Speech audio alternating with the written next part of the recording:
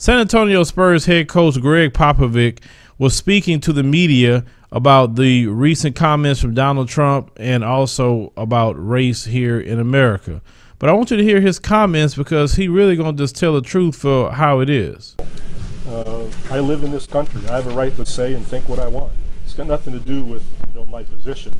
If it helps somebody else think one way or the other about something, great. But the discussion has to take place. It's obviously race is the elephant in the room, and we all understand that. But unless it is talked about constantly, it's not going to get better. People get bored. Oh, is it that again? They pull in a race card again. Why do we have to talk about that? Well, because it's uncomfortable, and there has to be an uncomfortable element in the discourse for anything to change.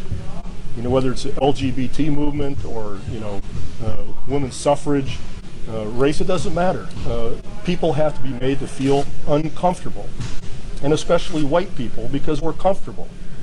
We still have no clue of what being born white means. And if you read some of the recent literature, you'll realize it really is no such thing as whiteness, but we kind of made it up. That's not my original thought, but it's true. And it's hard to sit down and decide that, yes, it's like you're at the 50 meter mark in a 100-meter dash, and you got that kind of a lead. Yes, because you were born white, you have advantages that are systemically, culturally, psychologically there, and they have been built up and cemented for hundreds of years. But many people can't look at it. It's too difficult.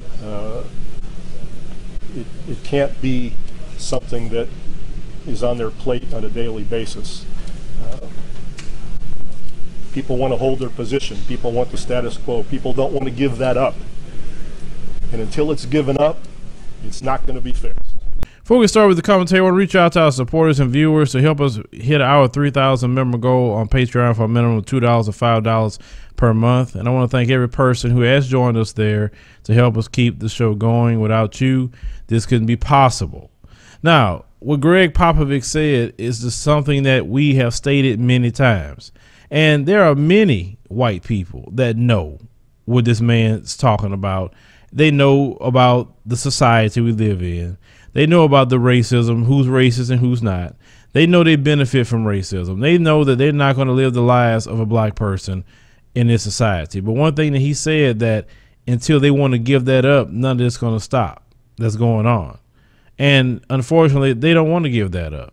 I mean, they've been having it too good for too long.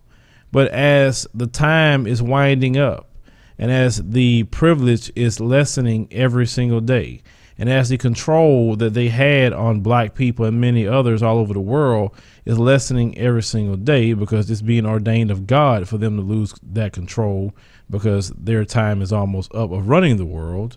The best thing for a lot of them to do is try to be equal with all people. You have to understand what Donald Trump has done has transcended all over the sports world.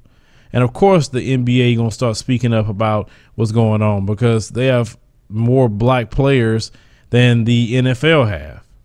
So politics is definitely here to stay in sports, whether you like it or not. So if you have a problem with that, like many of you do, why don't you go tweet Donald Trump and say, thank you, Trump, for bringing politics into sports. And why don't you go tell him to worry about politics and not worry about sports? Like, he don't say nothing about Puerto Rico.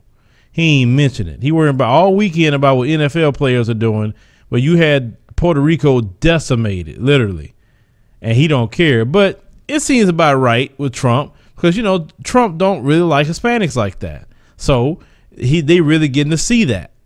I hope you get to see that because a lot of you ran out there and go vote for him against your own interest. But, you got to deal with siding with white supremacy. That's the only thing I can say about that.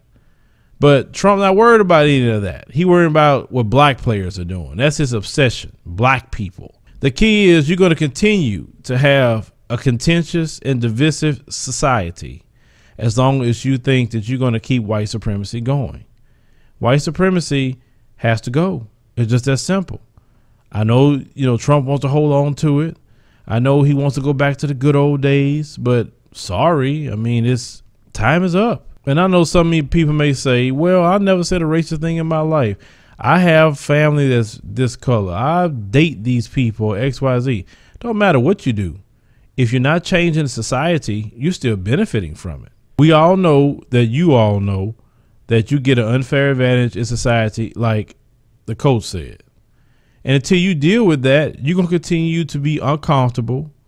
Your way of life is not going to be the same anymore, because at least this group of black people that's rising up now, we have to challenge this now, because enough's enough.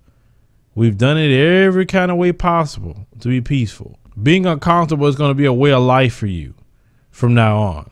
And the reason why you're going to be uncomfortable is because, number one, Trump is definitely drawing lines in the sand with white supremacy. And he's forcing people who never wanted to speak up before to become activists now, and which is a great thing. So until you give up white privilege, you're not going to have peace in America. Just that simple. Leave me a comment. Let me know what you think about this. Share the video, like the commentary, and subscribe to my news stories.